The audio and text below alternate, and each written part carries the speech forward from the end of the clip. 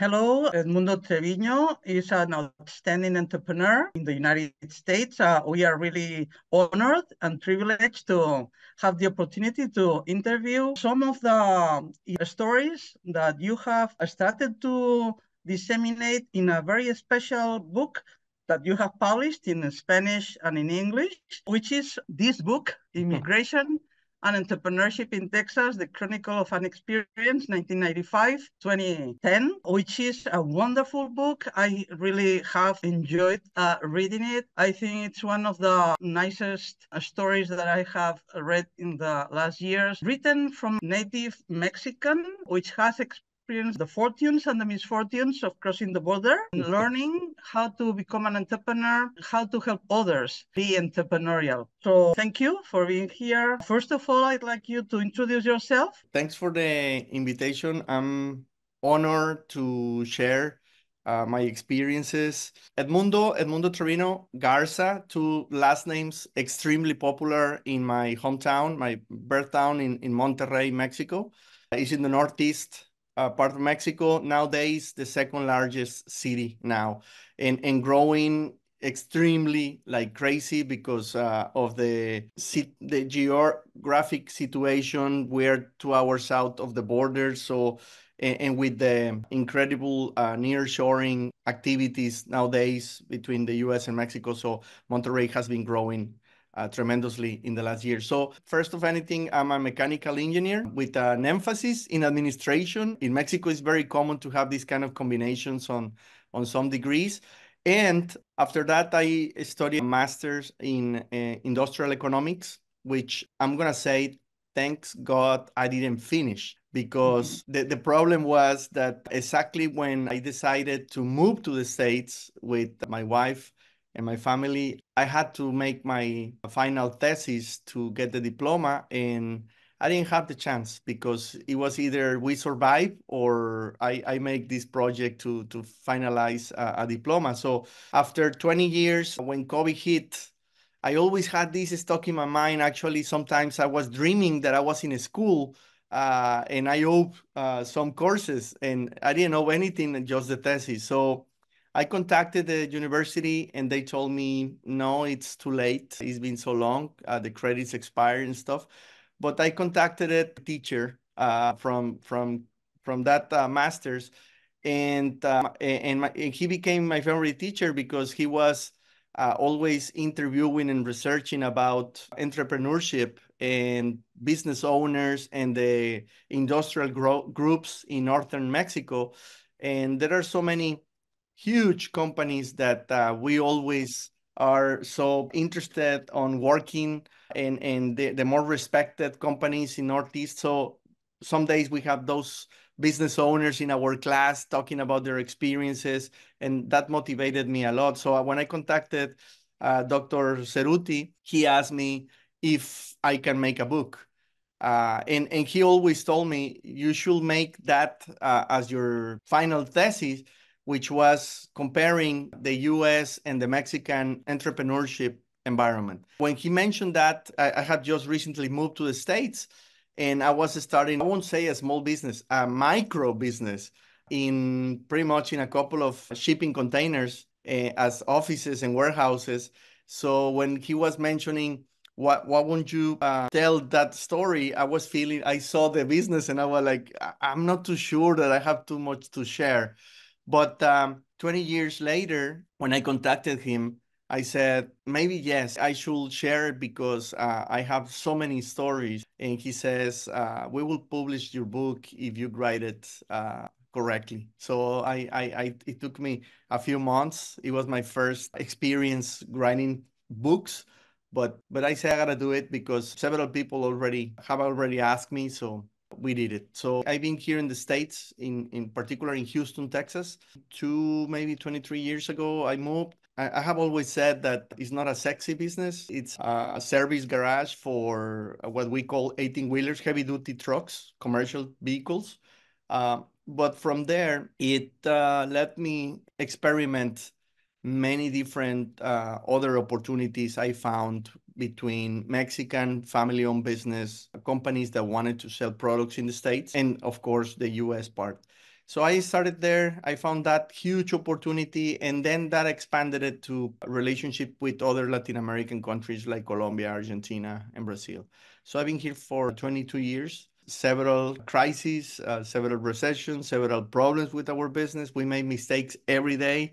So we have been very, very close to bankruptcy, and we have been very close to becoming millionaires. So it's like this in business. So I've been very fortunate, and I love just sharing because I think there's a big problem with our Latin American mentality, with the people that is here. I don't want to be racist with what I'm gonna say, but I have always thought that white people help white people, black people help black people, and Latin America help the white. We don't help each other, and I think that hasn't helped to improve. There's a lot of problems or obstacles like what I have gone through, that if we share them, we can help the other one behind us, and we are going to become a better community. So that's my idea. That's my goal to, and why I decided to, yes, write the book.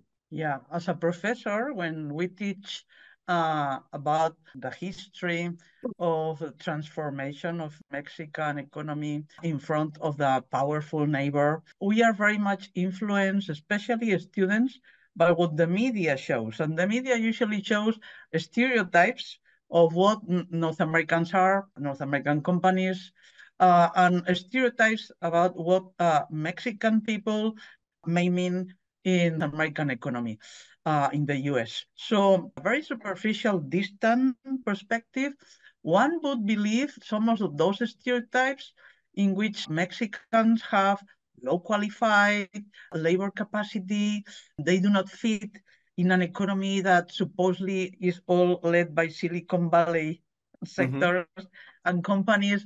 The truth is that the economy is much more complex and it has many more opportunities than what the media shows. I'm wondering, you start your book in 1995, which is right after NAFTA and the commercial agreements, which foster a lot of new possibilities, potential new possibilities. So my first question is, do you really think that because NAFTA, commercial agreements between Mexico, the US, and Canada were established, you had opportunities that you may have not had before? Or do you believe that without NAFTA, your fortune would have been much worse?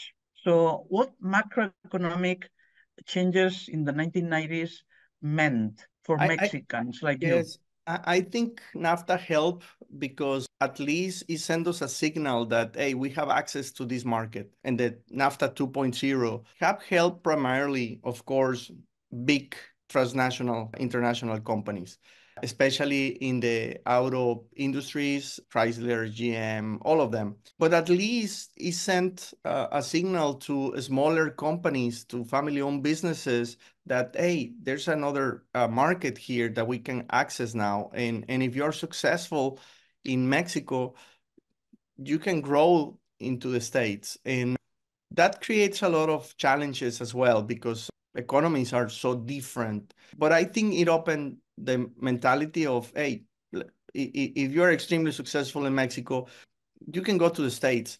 You can sell sometimes to these other international companies. So I think it has helped, but we haven't really taken advantage of NAFTA in our location. I think we are still behind of what we could achieve if we really have some better preparation, better education, and better way to experiment in this market. In my opinion, I always translate everything to football, and I always say that the US is like the Champions League. Everybody wants to play here. You have all the competitors of the world over here, the best competitors of the world. So you have to adapt a lot. So one of the things I have found is that many companies, they see the market, and if they say, if in Mexico I sell one, in the US I should multiply it by 20 because the market is so big, or 20 times larger. It doesn't work that way. And the other thing is that they want to come and implement the same things that made them successful in Mexico, they want to come and do it here. And the same thing. I mean, you are in the way of making so many mistakes if you think this way. And a lot of people think, oh, well, I just want to sell to the Mexicans in the US. But we are different. Once you cross the border, you think different. Even your consumption behavior changes because you are exposed to many other things and with other prices and the labor cost and all of that makes you adapt to different conditions. Let's focus. Michael Porter always said that competitiveness and being competitive is not something universal. It's something specific related to your capabilities in one particular sector. You're working in the transportation of services and products, right? Yeah, so we're servicing the transportation industry. So What's exactly your business? the first business, because now I have like 10 different activities, but the core business that brought us here was to service, to offer maintenance to commercial vehicles, from very simple oil change to a repair of the suspension, alignment of tires and stuff like that. And then we diversify a little bit into trading truck parts, accessories that we import from Mexico, Colombia, Argentina, primarily Latin America. 99% of it, lot from Mexico, and we import it and distribute it. We resell products here in Houston, and then for ourselves, it's very important, like a geographical triangle that it's between Houston, Dallas, Austin, San Antonio. That triangle might be worth the Mexican economy. I mean, it's big, very powerful. And we also distribute some truck parts nationwide in the States. Why you import from countries that are supposed, a stereotype again, that are supposed to be more backward, less technologically innovative countries, their industries? So why a Mexican in Texas is importing components and parts from other South American and Central American countries to the US? Are there second-hand components? Are there cheaper components? What's the specificities of the business? Yeah, so when I started, the first thing I saw or I found was better prices. They were offering better cost, but that was maybe one of my first mistakes. I thought that just because I was cheaper, I was going to be able to sell more product. In reality, at the beginning, it was because of a cost advantage. But that cost advantage was kind of hidden in not taken in consideration. I can talk about it a little bit more, but the second thing is we were educated in a way that Hollywood sold us the idea that the US was the best for everything, and that's impossible. I mean, just that probabilistically is impossible. So what I found is that there were many accessories that because, for example, in Mexico, in Latin America, the rules on trucking on the trucking industry are not really enforced. So you have trucks with 2 or 3 times more weight in the trailers than here in the States. So that abuse forced them to develop better parts. So in some components, I found that they had better quality, or not necessarily quality, because quality is something for me, it's not something that you can really measure. I would say durability or capacity. So when I was bringing them here, the parts were like, I'm not working because over here everything is so light compared with them. And then the other thing is that the condition of the roads, the highways, the freeways in Latin America is extremely bad. So you are testing the suspension of the parts of the trucks like crazy. And over here, you have, especially in Texas, we have perfect highways, not as good as Spain. I just found out that Spain has great roads compared to here, but the parts are not abused, so they last longer. So I found another way to differentiate. And the last thing is, in some cases, I think Latin American are very creative. And the other thing is that they're very good with the hands to make handcrafts. And when you put them on an industrial way, you can create a great production handcraft. And with the unfortunate very low cost of labor, you can bring them to the States, and over here, there's no way they can compete, because if they put the cost, that thing could cost 5 times more over here at least. So we found those kind of opportunities, and that's why we started bringing them. Now, we are not Germany. We don't have a country that has a brand. When you say made in Mexico, you'll immediately think not necessarily it's going to be good quality. We are competing with made in America, made in the US. Everybody wants something made in the US, but it's very hard to find nowadays. And the other thing is that we are not Japan, we are not Germany, a country with a good brand or a recognized brand that if you see made in Germany, you will think immediately extremely good quality. We are Mexico, and people is like, I don't know, you have to convince them. You know, it's an extra So work. why and how did you convince the North Americans to buy Mexican products? One of the advantages that we had, and we have taken advantage of it, is that since we own a service garage, I can test the parts over there first before I go to the market. We learn a lot in how to modify those parts and make them better, or what is hurting to our customers.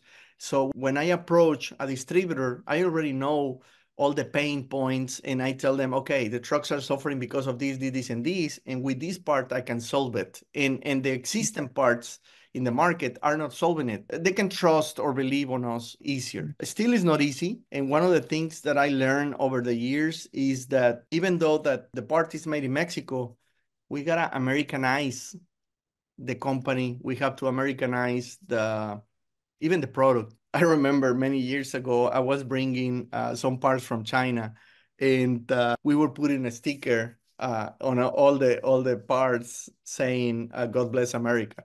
And I was not saying they were made in the U.S., but I was just saying "God bless America." But but they were from China. But we now we don't bring anything from there. Everything has to be as a rule in our business. Everything has to be from Latin America, the most we can, because we want to create jobs and opportunities there. The way to do it is Americanize it. So to adapt it to the market, and also try to work with US people pushing the products because they trust each other easier. I can imagine that when you arrived to the US, you barely had a decent command of English, or maybe you were not acquainted with the North American ways of doing things. So I am curious about who helped you at the very beginning. Who were the other persons around you who helped you develop competencies like language skills in English, but also how to learn the legal, the fiscal, the commercial, the technical ways of how things were being done in the US? So who was your team? But not the team in a business definition, but your team in a spiritual, personal meaning. I mean, who were next to you, helping you, providing you support, and helping in a group develop competencies? Who is your team, formal and informally speaking? Yeah, I had an advantage when I moved here that I was able to speak English. A lot of Mexicans that move here, they don't. But I was learning Spanish English since I was 8 or 7 years old, and actually I got tired of learning English that I went for German classes. So when I moved, I was more fluent in German than in English. I have to get back my English. One of the things that I found is when we opened the business, we felt like we were doing something illegal because there's a lack of education in the business environment for immigrants. We were feeling like, oh, we are infringing the immigration law, and we were not. I mean, you are just opening a business. You're doing business. Nothing wrong with it. A vendor helped us to open the first company. We had no clue about it and why he decided that structure and stuff like that. So we started asking the same customers, hey, where can I make my tax return? Where can I make these things? And they send us to this CPA, they send us to this lawyer and stuff. But it was not necessarily the best CPA or the best lawyer. It was the only one that we were able to find. So I think people that help us understand better were bank executives. When we started growing a little bit, we started having needs for credit, but at the same time, we started talking more to some bank agents, and they were referring us, oh, you know what? I know a good CPA, I know a good lawyer, I know a good this. We started being exposed to other companies, other agents. But again, the main thing was that I was not limited with my language. So it didn't have to be a Hispanic, a Mexican lawyer. Now I can talk to a white guy.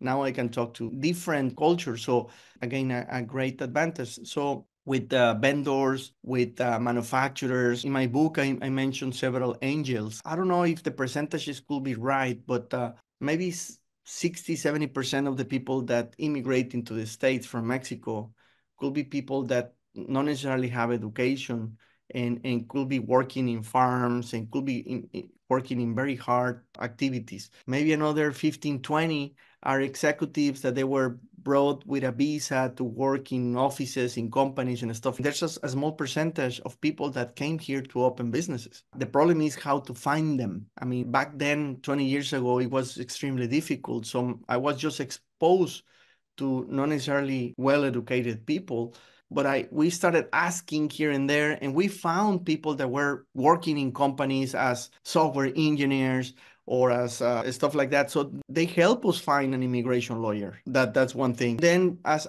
I started working with the manufacturers, we found some sales representatives that help us understand better the market, the better understand the culture, how to sell products and stuff.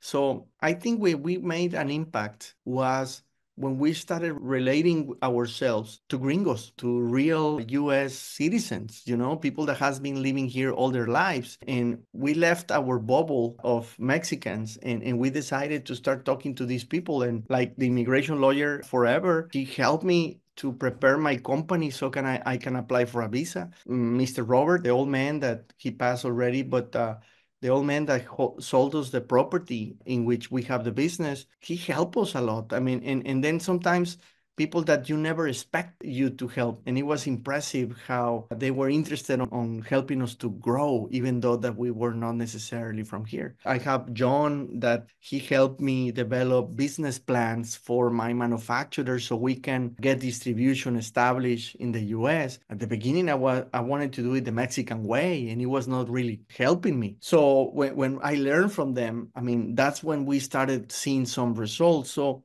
I think it's very important to develop a network in which it's just not Spanish speaking people. You also need to immerse into the culture. It's difficult because we have strong roots, but I think we have to balance a little bit more the network that we have. For sure, your book is about the professionalization of a business. I'm interested in knowing also a bit more about the family side, especially at the beginning when times were tough and many difficulties. In your book, there's a strong relevance paid to the contribution of relatives, women in the family. The women not just in your generation, your wife, but also women, your mother, aunties, that were very important, which fits a bit the stereotype of the Mexicans moving together in families, so like the Spaniards also. But do you think that this strong influence of the family, which was so important for you in critical initial moments of your crossing the border and starting in the US, but later it seems that the family seems to be less visible, less relevant in your book. Would that mean that the family is more used in critical moments, and when there comes times for expansion and growth, then you need to be much more professional, and then the family is less useful, less required, outsiders are invited to join the company? Would that fit your case, your experience? More or less, yes. Well, first of anything, I think Mexican women is extremely strong. And I will say lots of time even stronger than men. My mother was extremely involved since my childhood in my father business, helping him fight with the government in terms of fiscal situations, and to negotiate deals with banks, with loans, with credits and stuff. So she was somehow always involved. When we moved to the States, when I started developing products, actually, my mom was the one making the transport from Mexico to the US. You have to imagine my mother driving a big pickup with a trailer on the back full of parts, crossing the border in between all the big heavy duty trucks, and my mother there with her pickup every other week. So she was driving, I don't know, 10 hours every time, and it was not easy. So she helped us a lot. And at the same time, I think they push you with the support they give you so strong, they push you to get more out of yourself. My wife, she has put so many hours in the business. The first 3 or 4 years, I think she worked for free pretty much because we didn't have to money to pay her a salary. And she was working for free 14, 15, 16 hours a day. And sometimes we were working 7 days to make this happen. So yes, in the book, I mentioned a lot of that at the beginning. My mom is now retired, but my wife is still working and in charge of one of the businesses. So I didn't want to concentrate just on the family in the second part of the book because I had to show other experiences, but that doesn't mean that they are not involved anymore. So they are, and they give us a lot of support. You mentioned the role of banks. They were like giving you advice on where to find legal advisors, maybe qualified personnel. How you organize, how much your business has grown from this small initial business? How many different business you have? In which kind of sectors, products or services? How many independent businesses you have founded and organized? Right now in operations, I will say I have six, and the other four, I'm always testing new ideas. I became somebody that takes so much action. 2 years ago, my only New Year's resolution was to take action. Anything that I think like an opportunity, I try it, I test it. If it works, fine. If not, okay, go to the next one. So I started, we still have of course, the service garage, which is going to grow hopefully this year because we're going to create a franchise and we're going to go to actually to Monterrey and hopefully to another location here in Texas. We have the parts business, which is split in two, the regional distribution and the national distribution. So we have two.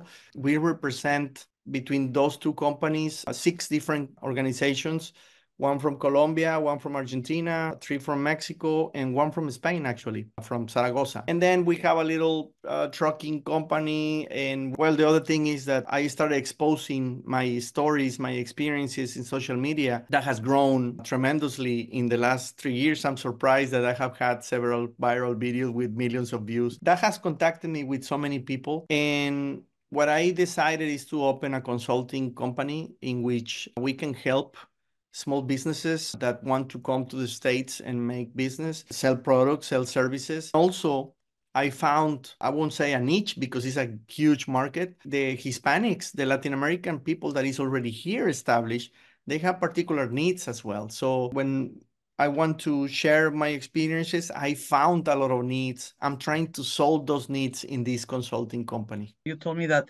there's the Spanish version of your book published, and now English translation. It has already been published. We have published it in Spanish, in Portuguese, and in English already. So you can download it. I'll send you the link. Well, actually, you can download it from my own website, edmundotrevino.com. But also, there's a link to the University of Nuevo León, which is the one that published it. So it's there already in English, and actually has your Yeah. introduction. So yeah, I'll be happy that many people can download your website, and this book is a very good reading. It makes you ask many questions, and it's incredible that you're so young.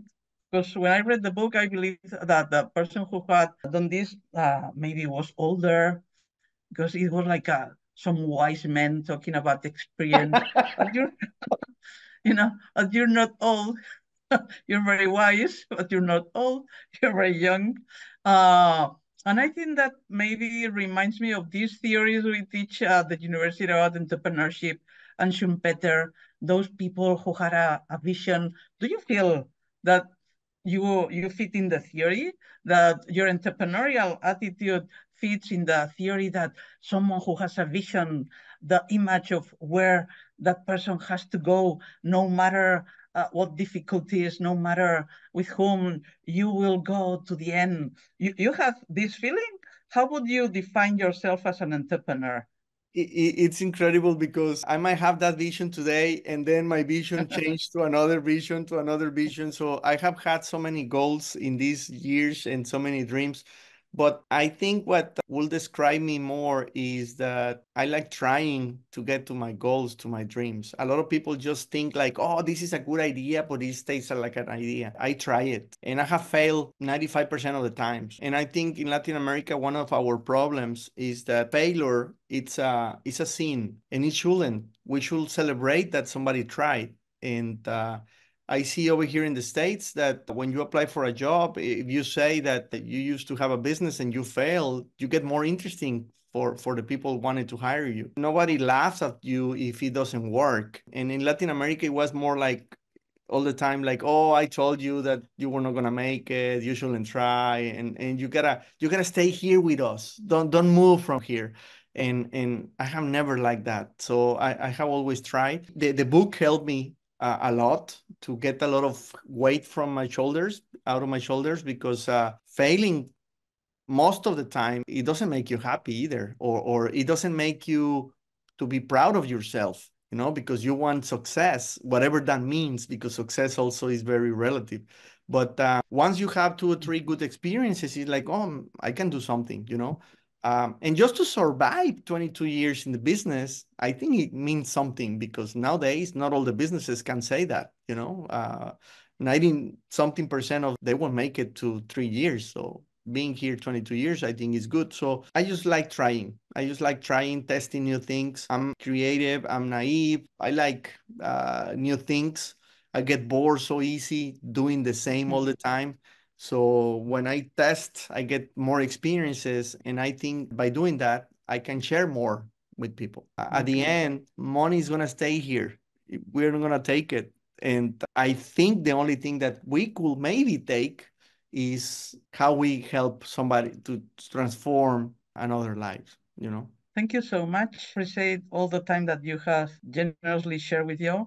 I hope that people will read your book. It has many, many lessons of business and above all, lessons of life. Thank you so much. Thank you, Paloma.